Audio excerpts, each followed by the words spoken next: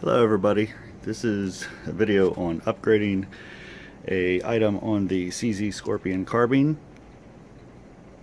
As you all have noticed, those of you who have the CZ Scorpion, the charging handle is relatively short. It is roughly a little around 3/4 of an inch roughly, and barely enough to get your finger up on.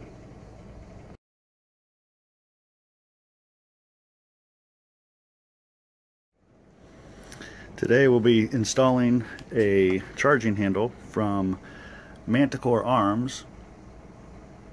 They have a oversized charging handle, and then they have what's called the switchback charging handle, and we will be installing the switchback charging handle.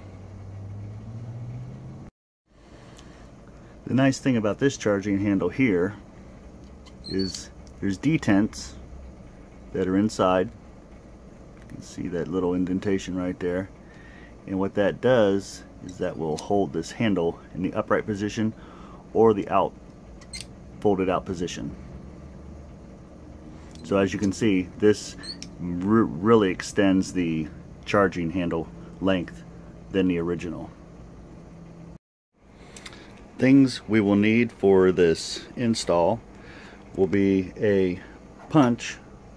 What you want to do is find something that'll match up to this hole or this piece of plastic, because we have to punch this plastic out from the right side out to the left. And then to do that, I have a small brass mallet and of course the handle, and this should work with any install of any aftermarket charging handle. Okay, after the punch is going through, you can see the other pin starting to move. Remove the punch, rotate the firearm onto its side so I can show you. There's a pin, this is the retention pin that actually holds the charging handle in from going too forward. Just give it a slight wiggle and it'll pull straight out. As you can see, there's a little cut out there, and then there's a little fin. That little fin will be reinstalled to the that little fin will be facing the rear of the firearm when it gets reinstalled. So it will be reinstalled back into the left side on the way towards the right. Now, the charging handle that's in here already, you will notice will only go forward so far. And that is because there is a small, I'm doing all this with my cell phone, so bear with me. There is a small little spring at the very end. So the punch that we use to push out the pin will also be used to depress this little spring. So inside of the hole, it will be basically, if this focuses, maybe, there we go, it'll be depressing that little spring so this can slide out of the hole. So just put your punch into the hole, bring your charging handle forward as far as it'll go, it'll stop, and then as you're lightly pressing in with the punch, take your other hand and lightly try to move the charging handle out. You shouldn't have to press very hard. And then you'll once you feel the charging handle go forward, then you can remove the punch. Okay, I felt it press in, and then the charging handle moved forward about 1/4 inch. So I'm going to pull my punch out, take my charging handle and move it completely forward out of the firearm. And as you can see there's a huge difference between the two. Here, let me set them up on top of each other if I can get a good enough shot, doing all this with one hand, as I said. So you can see there's kind of a large difference. And the nice thing about this charging handle is when it folds out of the way, it sticks out just as far as the original. So if you're worried about an oversized charging handle not clearing your rifle case, this would be a good option to go with. Or if you have bare paws like I do, this is another awesome reason to get one of these switchback charging handles. Okay, on the side of the firearm, towards the front, you will see the groove where the old one came out. You will put this with the little nipple end back, spring in front, slide it through the little hole. This will go in and guide it in. It'll slide back to a certain point where you'll find tension.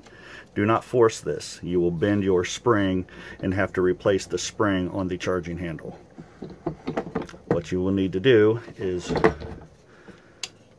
have it so it's back as far as it'll go without any pressure applied against it. You don't want to force it, like I said. Take your punch and just do the opposite of the taking out. Stick it through the hole. You'll feel the little spring. And I'm going to try to do this with one hand. If I can.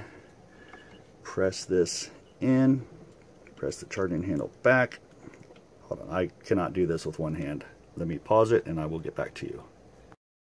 Okay, my applying pressure inward and pulling the charging handle back slightly. Once you feel the spring compress, you should be able to pull this back and it should just click right past that. And then your punch, of course, will go straight through because there's nothing blocking that hole now, because the hole goes straight through. You can put this charging handle on either side. We're going to do something a little bit different. We're going to put the original left-hand charger onto the right hand. So I will have charging handles on both sides. Same thing. There is a small groove on this side. You do not have to do this if you don't want, or you can even order 2 of the switchback charging handles. But I'm operating a camera with one hand, so you can tell I don't have those financial means to do that. Though one day I hope to. Same thing. This will go back only so far. We have to go to this side of the weapon.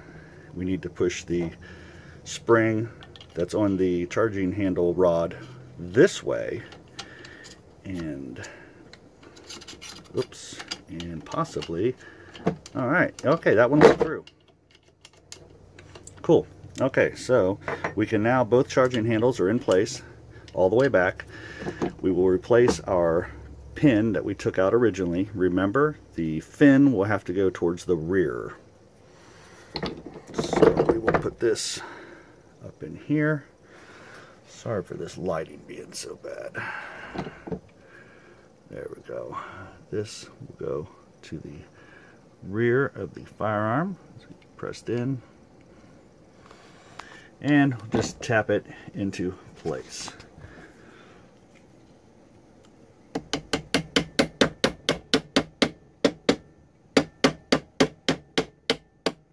Okay, until it's flush.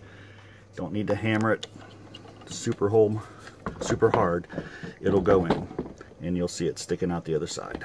Now, we've got charging on both sides. And this handle, like I said, flops up out of the way. And this is what it will look like.